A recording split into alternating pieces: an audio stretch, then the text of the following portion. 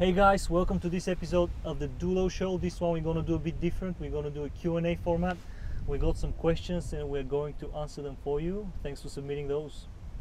Thanks to everyone who took part in this little experiment. I'm going to start with the first question. Fancy, by the way. Check this out. How did the idea about designing and manufacturing your own product come up? I think you should take that one. Okay. Yeah. I actually have a very good recollection on that.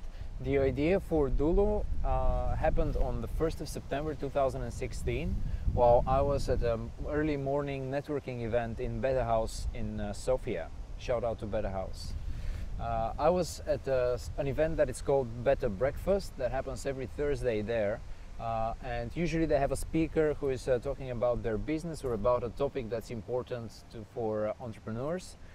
And in this case, they had a boy and a girl who were doing a business, I think, related to printing on fabrics, actually. T-shirt business. Yeah, it's more like t-shirts and shirts, but I think they were mostly finding patterns online from artists and printing them on high quality fabrics. And while I was sitting there and I was enjoying the talk, suddenly an idea came in my head.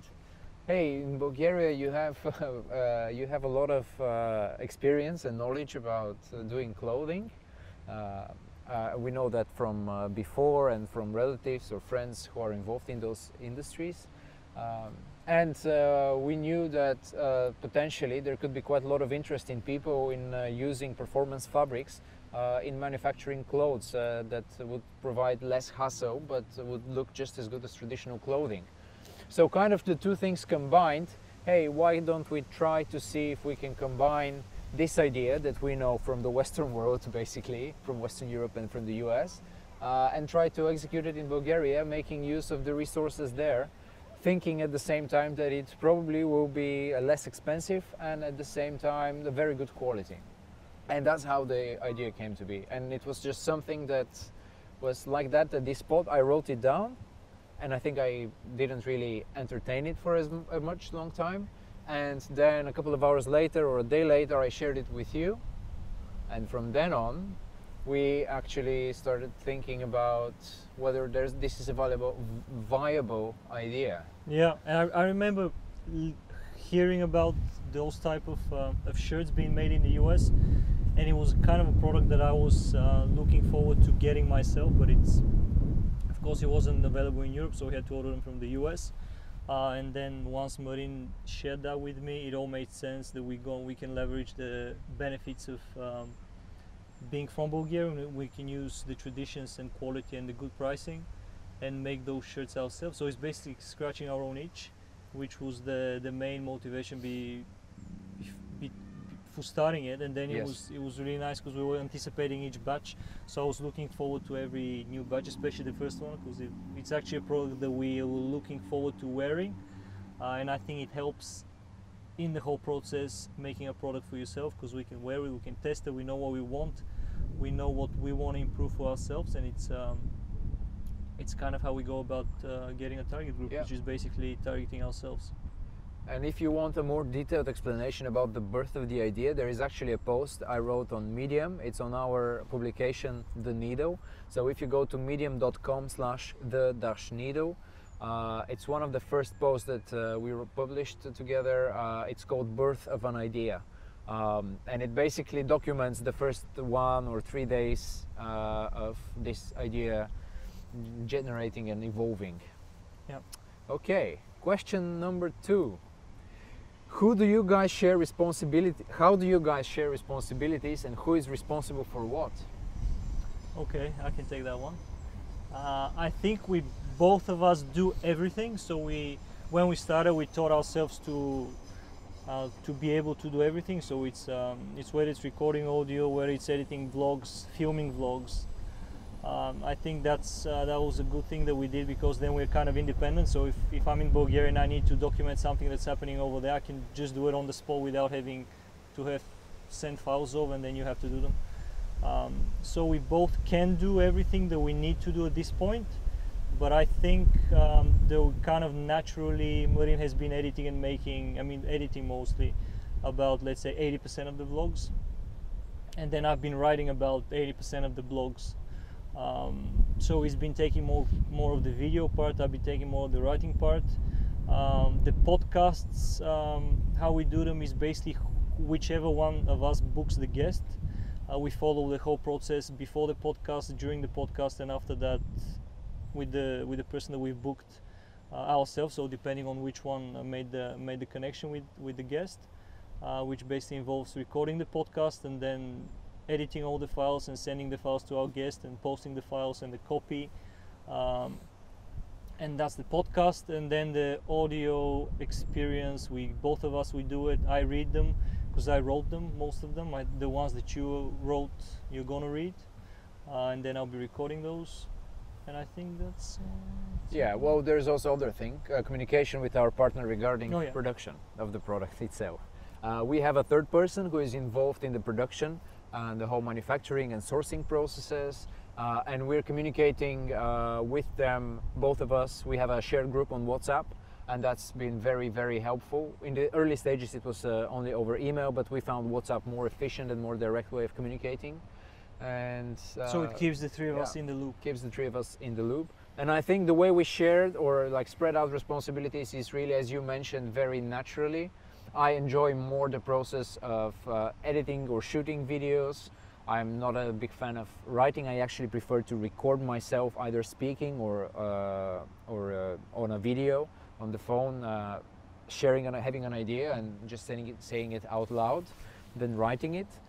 It sounds much nicer when you write it, of course, but it's just the way my mind works. And yeah, I think that about covers it. We've been sharing basically pretty much the workload, and that's been very, very important, very helpful. It's going to be interesting when more people start to get engaged eventually. And more stuff to be done. Yeah. Question number 3. What's up? A lot. Do you plan to produce other female clothing items besides shirts? So skirts, dresses, etc. And if so, will they be couture inspired in any way? So do we plan to produce any other shirt items for women, not only shirts?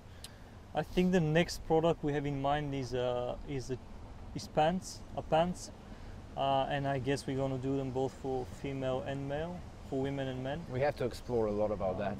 But I think it's something that it's few months in advance. So I don't think, I mean, that's probably the next item that we're gonna do, but it's just that we have a lot to do now, so we're not really thinking about that, because we need to focus on making the best shirt we can at this point.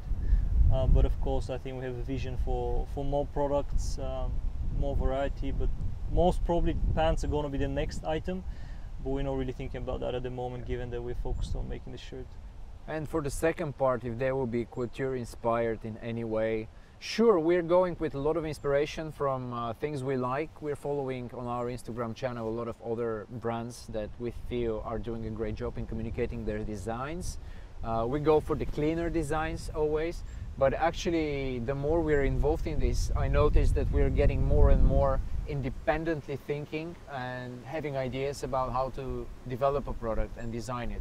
And the partner on our manufacturing side is very skilled and always has great suggestions and very helpful in terms of guiding us in the right direction. And for women's fashion, I think it's something out of our comfort zone, so we need to get some outside help to design a women's collection. I think the shirts we can do, because we're trying to go as versatile as possible with the shirt. So it's universal. You can use it in an office environment or in a more formal one. But to make a proper women's collection, I think we need some outside help for that. It's interesting because a lot of other companies that we kind of operate in the similar space, they don't really focus a lot on women. So that's a big advantage for us and something different that we're doing. Cool beans. Next one. Hey, I'm in love with my DULO wear shirt. Thank you. Thanks to you. When do you plan to release new colors? I think that's a very timely question. Yeah. Who takes that one? Go ahead, share it. We plan on introducing new colors when we introduce all colors. So basically when we start selling, we plan on introducing a few colors. I think we made a vlog about that, but then we changed 1 or 2 colors from those, but we're basically gonna start with about 5 solid colors, both for men and women. Yeah. And those will be available when we start selling, hopefully September. And that wraps up our very special episode 8 with Q&A. I think it was nice. If you want to ask us more questions, drop them down in comments or send it directly to us, either personally or on one of our channels. I think it's a good moment to plug our website. Yeah, kind of a new website. Yeah. Well, the It's pre-launch phase. It is a new pre-launch. website. It's a new website. You can see it on DULO.com. Yeah. Go there and leave your email address, and we'll make sure that we get in touch with you once we're ready to open shop. Go and check it out. Thanks for all the questions. Keep them coming. We'll probably do one of those Q&As. We plan on doing at least Q&As for the future as well. Yeah. Thanks very much.